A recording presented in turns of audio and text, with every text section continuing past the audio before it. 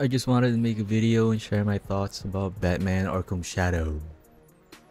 Okay, so by now everyone knows this game is a VR game, which is disappointing to say the least. We Arkham fans have waited for almost a decade of hoping to get another proper mainline Batman game, but we'll take what we can get at this point. But yeah, this game was announced about a month ago, I believe. This game had a story trailer during the Summer Games Fest.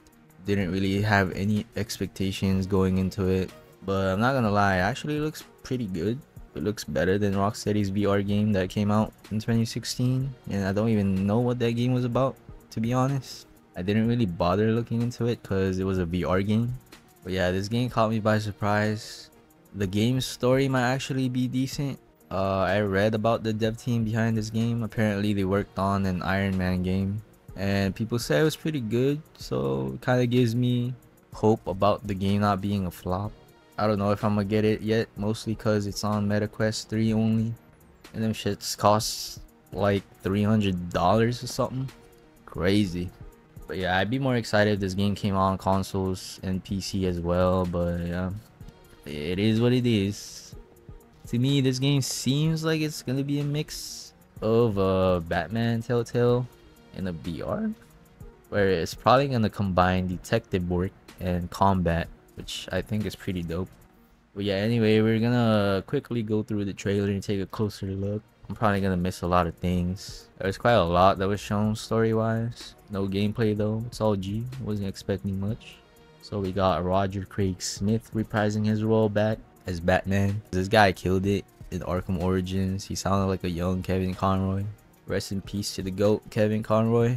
But hopefully this means we'll get more of him voicing Batman in the future, because he fits the role, and I'm just glad he's back. Now, this game does take place after the events of Arkham Origins, it seems like. So here we're at Miyagani Island on the Arkham Knight map. We got Grand Avenue with the Wayne Tower on the side there, and we got a part of Arkham City in the background before it was turned into a prison. I do like what they did here with the trailer. It took us back to settings us Arkham fans are very familiar with. Later on we get to see more of these. Makes me wonder if they're gonna throw in new locations in this game, or they're just gonna reuse assets from the previous Arkham titles. I don't know, we shall see though. Alright, then we got Beacon Hotel, and we can see the bat symbol on the rooftop there. Guessing that's the GCPD building with the bat signal. Then we get a close look at the bat symbol. Okay, looking nice. And we get a look at Monarch Theater with the gray ghost poster on the side there. Then we see Monarch Theater getting set on fire, taking the nails always. There's always something happening over there. I'm guessing this is Harley Quinn before she goes cuckoo for Cocoa Puffs.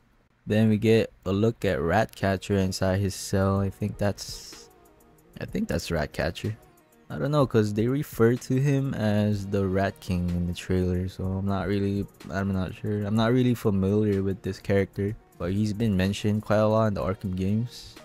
We'll just have to wait and see how this character is gonna be utilized as a villain. Then we get a look of him with his mask on, pretty cool.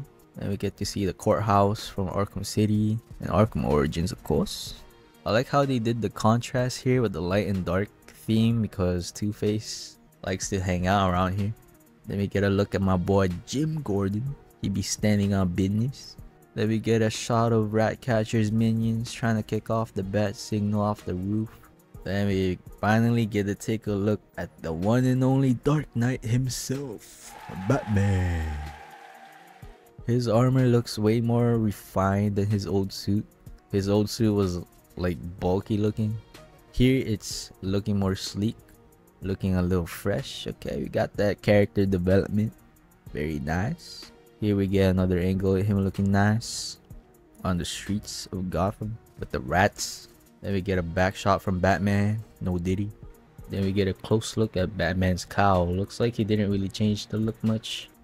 Damn, this is actually an Arkham Origins sequel, but in VR form, bro. That's crazy.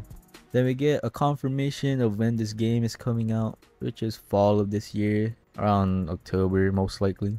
Again, this is coming exclusively on the MetaQuest 3, which is a shame. Not many of us Batman Arkham fans own one. Alright, so we got a couple more screenshots here we can take a look at. We got Ace Chemicals. Everyone who's played Arkham City and Origins knows exactly where the spot is. It's just south of the courthouse. Then we get a shot of Harvey Dent with Jim Gordon. Again, I like what they're doing with the light and dark contrast on his face, foreshadowing what's gonna happen to him. Very cool. Then we got this. So this is actually how the combat is gonna look like in VR. Like, it actually looks like it's gonna have a free flow combat mechanic, which I think is pretty dope. I don't think the VR game Rocksteady made had any of that. It was just a detective work game, I guess. I don't know. Yeah, that's about it. I'm actually quite surprised by this game. It might actually be decent. Just sucks that we're not getting a console Batman game, but I think someone's gonna make one eventually. We're just gonna have to wait and see, because I heard Rocksteady will be going back to their roots. So like, I guess they're gonna go back to making single player games after what happened with Suicide Squad killed the Justice League, which basically tainted their reputation. Yeah, I don't know what the founders were thinking. Apparently, Sefton Hill was a big part of why that game sucked. He decided to dip when Rocksteady's ship was sinking. I don't know what he was thinking, but what he did was whack as hell. That's crazy.